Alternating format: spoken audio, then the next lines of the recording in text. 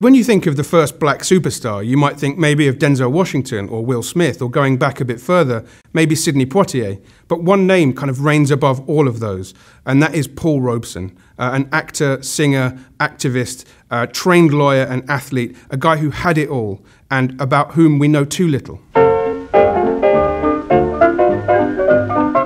I think Paul Robeson is a fascinating figure about whom people know very little. He's born in 1898 in Princeton, New Jersey, and he is the son of a freed slave. So he's kind of got that rebellious political spirit from a very early age, and it doesn't take him long to excel in a number of fields. He discovers that he's got this talent for singing and for projecting on stage, so he makes a big hit on stage at college. First, I would say that here is a part which has dignity for the Negro actor. Often we don't get those opportunities. And I would say that my people will be very proud of my or any other Negro actor appearing in such a part. He actually stars in 1925 in his first major feature film, which is a silent film called Body and Soul. In this, he plays this extraordinary double role, playing a corrupt, crooked, firebrand Pentecostal preacher and his mild-mannered twin brother. It might sound like a slightly ironic choice to talk about Body and Soul, because this silent era movie robs Robeson of his rich voice, but the expressiveness with which he performs and inhabits these two very different characters, and his power just careens through the screen, even though it was a silent movie. When you look at something like The Emperor Jones, the adaptation of Eugene O'Neill's play, which is, I believe, the first time that a black actor in a major American studio picture is billed above white actors, he's taking a risk on playing an ambiguous and complicated character who does, in some ways, revert to those anti-black stereotypes that we talk about, the idea of this savage brute. But he's brave enough to take that role on and bring layers to it. Takes a silver bullet to kill Brutus Jones.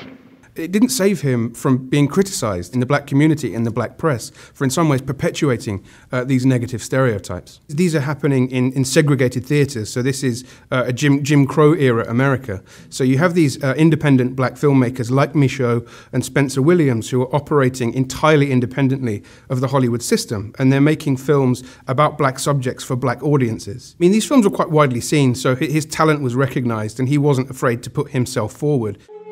Arguably, Robeson's most famous role in Hollywood is in Showboat, where he sings the standard Old Man River, which has become immortalized since. And his version of that is the most famous version of it, I think. Old Man River, that old man river, he must know something, but don't say nothing. He just keeps rolling, he keeps on rolling. In films like Body and Soul and The Emperor Jones, you do see Robeson taking on these more complex and complicated roles before settling into perhaps some more slightly kind of sanctified, saintly roles.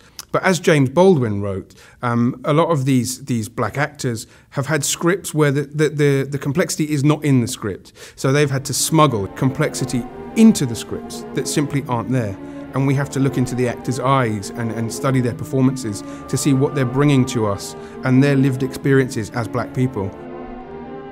Well, as a scholar and an intellect at college, he's always interested in political issues and social justice. He effectively exiles himself because he's smart enough to realize that the roles are simply not there for him. The early stereotypes that have been calcified in American cinema, from D.W. Griffith's The Birth of a Nation onwards, this kind of hugely influential and technically incredible but extremely racist film which seems to have informed all of black representation in American cinema since. Paul Robeson sees that and he realizes that the roles that he wants to play, dignified, complicated, multifaceted characters, those roles are not going to be available to him. So he takes a chance and he goes to Europe. And when he comes to Britain and he stars in films like Song of Freedom and The Proud Valley in Wales, where he strikes up a communion with Welsh coal miners, and he becomes increasingly involved and interested in labour struggles. And that kind of never left him. And when he went back to America, he saw what was happening again in Jim Crow America. This is before the civil rights movement really kicked into gear in the 50s and 60s, and he's seeing injustice all around him.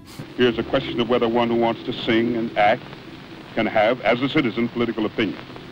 And in attacking me, They suggested that when I was abroad, I spoke out against injustices to the Negro people in the United States. I certainly did.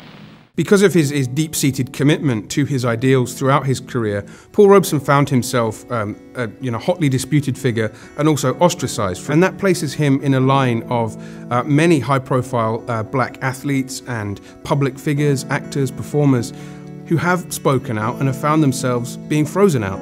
We look at Tommy Smith and John Carlos at the '68 Olympics with their famous Black Power salute, and even up to today with somebody like Colin Kaepernick, who's made a very bold statement and for doing so has found himself frozen out, very much like Robeson was as well. So perhaps when we look at Robeson, we're not looking at someone from the past, but a central figure on a continuum of American race relations. As with so many politically outspoken and controversial figures, there is a note of tragedy to Robeson's final years. His passport had been revoked by the time it was given back to him and he was allowed to travel again. His health was on the wane, so he did go back to Europe, but his career was never able to reach the heights that it should have done. And he died in the late 70s, almost in obscurity, which is a real tragedy for a figure with such colossal talent.